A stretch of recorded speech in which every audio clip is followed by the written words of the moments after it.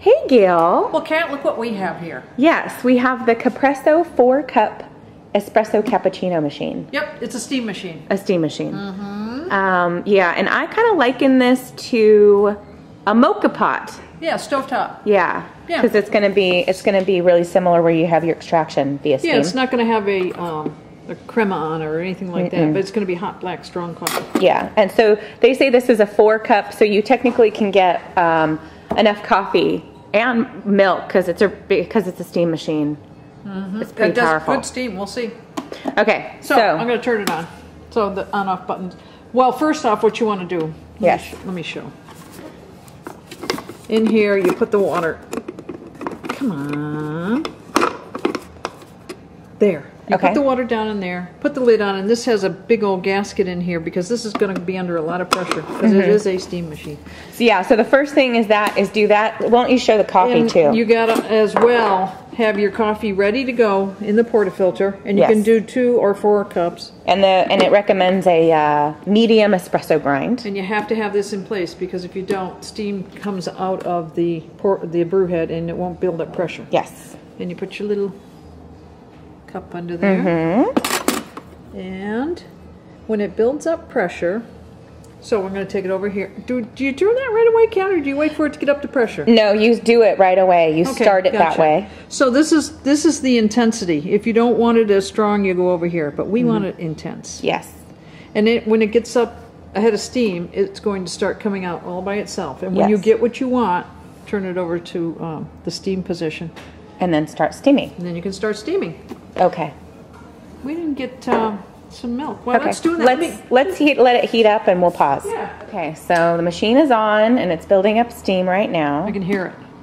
Yeah, so I thought I might like watch so people know how long it may take for this to all go down. So, what are you going to do this weekend, Kat? Work. Oh, that's right. You're going on vacation. I am. Lucky you. I am. No, Gail. I love you, but not that much. Thanks, Kat. You're so sweet. Oh, that was one thing is you don't tamp the coffee as well. Nope. No tamping. And the coarseness of the grind is a medium. Yeah, it's not as fine as espresso. Yeah, it really is similar to the grind you use in a moka pot in a stovetop. Is this like grass growing? It is. So the inside of the portafilter has 2 lines that says 2 or 4. We filled ours up to the 4 line, but you could do 2 if you wanted to. Yeah. The boiler in this, just for information, is aluminum. Okay. And it's just going to keep rocking it. It's just going to keep pushing water through via the steam and... Look, it's up to our 4 cups.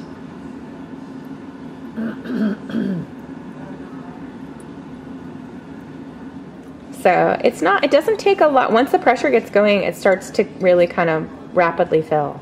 So you can tell that the consistency is, it's kind of a hybrid. It's not a traditional espresso. This is riveting. It is. It's got our attention anyway.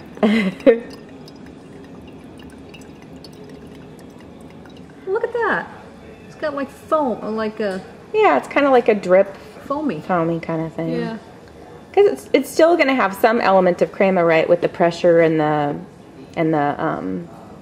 fat in the beans. I had an old steam machine when that was my first one back in the 70s. And it was a lot like this. But I don't remember it having any foam on the top like that. So it's building up pretty rapidly here. Do you want to get your milk story ready? So what we're going to do is we're going to flip over the switch momentarily, and then Gail's got her trusty milk pitcher. Okay. Or if you want to move over, we'll switch sides. Sure. So it's looking pretty good. I'm thinking we're ready. Yeah. Okay.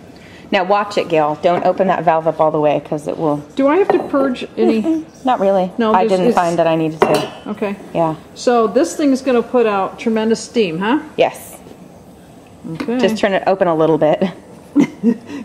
This is my first time at using this machine, as you can tell, folks. See what I'm saying? It makes more foam if you submerge that black rubber piece. Oh, look at that thing go. Ooh, wee baby.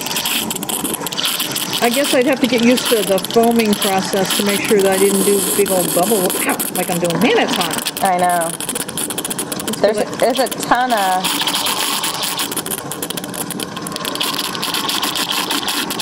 Yeah, I'd have to get used to using this. A little more milk in the container would have been better. Because I'm at the bottom down here. Yeah. And the thing is that, you know, this is technically made to produce 2 cups and 4 cups. So I think larger pitchers are in order. Yeah, no kidding. I did the small one because I thought it would be good, but a larger one would have been better, for sure. Yeah. But anyway. I steamed up a 32, and I still had steam to spare. You're kidding? 32? Yeah. Wow. It's really powerful. It's hot enough. Okay.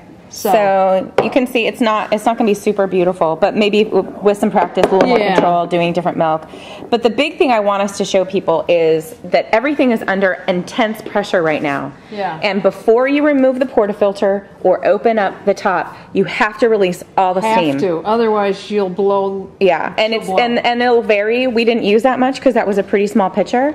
But what Gail's going to do is basically show you how long it takes, because what it says in the directions too, I want to show them that there's 3 holes on this, and if you submerge those holes, it makes more foam, and if you don't, it's more steam. Oh, okay. Into the milk. Interesting. Hot milk. Yeah, we actually did some reading. I know. Fancy. Fancy pants, huh? Okay.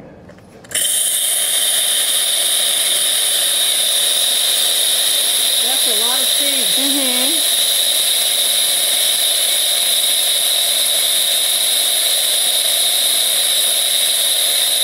And it's pretty dry. Yeah, look at it. Just barely a dribble. Yeah.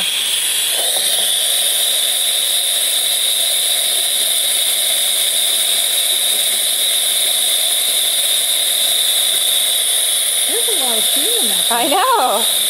When I did mine, and I used that 32, I still had so much more. I was like, I could have easily steamed a 56 pitcher. Commercial. Big commercial grade, right? But what's cool is that you could do a lot of coffee, you know? Yeah, you can. You can get 4 shots, basically. I want to taste just the coffee itself. Ooh, can I taste some too, Gail? Yeah, take that. Thanks. Sure. I hope they can hear over that hissing noise. Yeah. It's really mocha pot. Yeah. Strong black coffee. Yeah. Yeah, it's not bad. I think it's still making steam. I know. So I was like, you know, we always say there's a market for every machine. Yep. I thought this is perfect for people that love stovetop coffee. They love that flavor. But they want to do coffee with milk. Yeah, it's good. And this little baby's $60. Yeah. You know? Yeah. So what do now we're think? finally getting the end. So I think that I think people that are like cafe con leche, you know, they're not big on espresso. They want a little stronger cup of coffee. But I think that it's a good choice. And you don't have to do a big old pot. Exactly. Yeah. But it does take, well, it doesn't take as much as a drip machine. No. Not as and much also time. you can make theoretically 4 cups right now, right? Because it's a strong shot. They're strong. So, exactly. yeah. You can put milk in it, or you can actually put some hot water in it Yeah. if you really wanted to. And so it's not for making 4 cups of coffee at once. It's not that bad of a situation. I'm thirsty.